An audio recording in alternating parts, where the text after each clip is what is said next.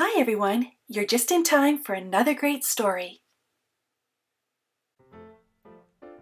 Clark the Shark Loves Christmas, written by Bruce Hale, illustrated by Guy Francis. It was Christmas time at Theodore Roosterfish Elementary, and all the fish were in a flurry, but no one was more excited than Clark the Shark. "Christmas rocks!" Clark yelled. "I love the decorations."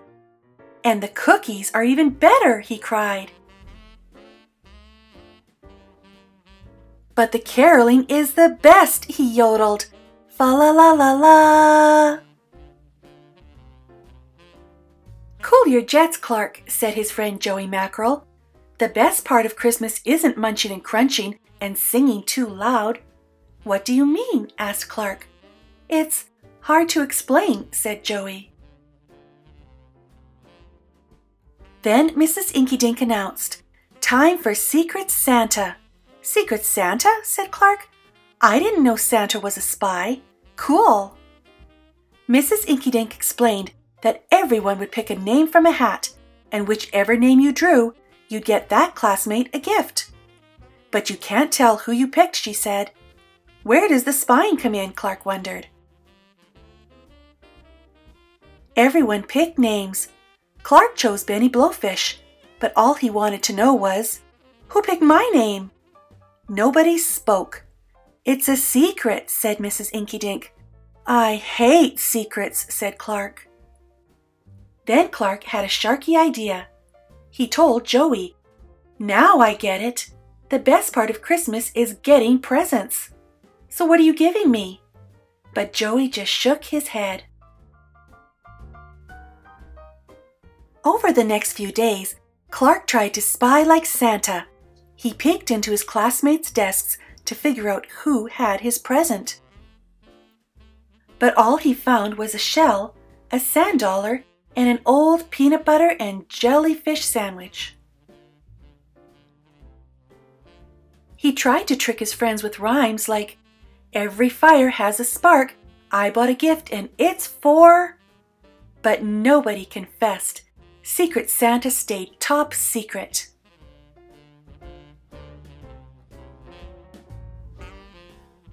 One morning, Mrs. Inkydink told the class, "Today is your last chance to buy a gift because tomorrow is Secret Santa Day."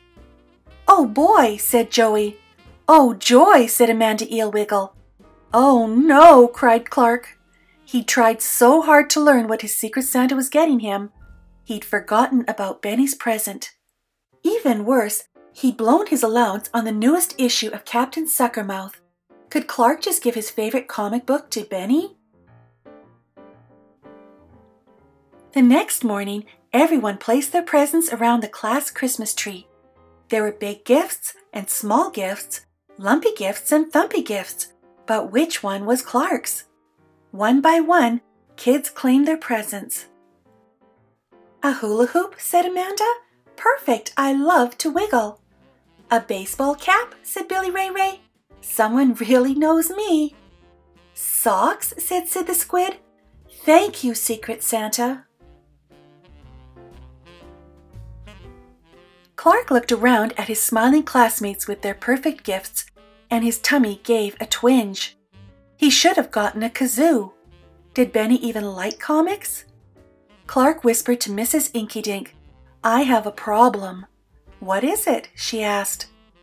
"All the other Secret Santas got the right gift for the right person," he said. "I'm afraid mine's not so hot." Mrs. Inkydink patted his cheek. "It's the thought that counts." Clark cringed. He'd been thinking only of himself. At last it was Benny's turn. He ripped open the wrapping while Clark held his breath. "Wow! Captain Suckermouth?" said Benny. "I love Captain Suckermouth. Thank you, Secret Santa." Clark was so relieved he blurted, "You're welcome." Everybody laughed. "Well, so much for that secret," said Mrs. Inkydink. Then Clark got a sweet surprise when he unwrapped his own present. "Secret Santa's been spying on me," he cried. "Yes, he has," Benny grinned.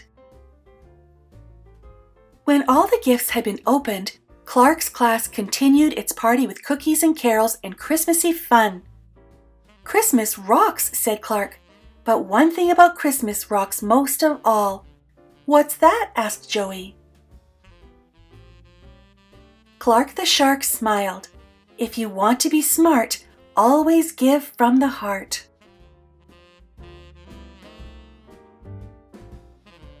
Thanks for joining me today. Check out these links for more great stories. And before you go, don't forget to subscribe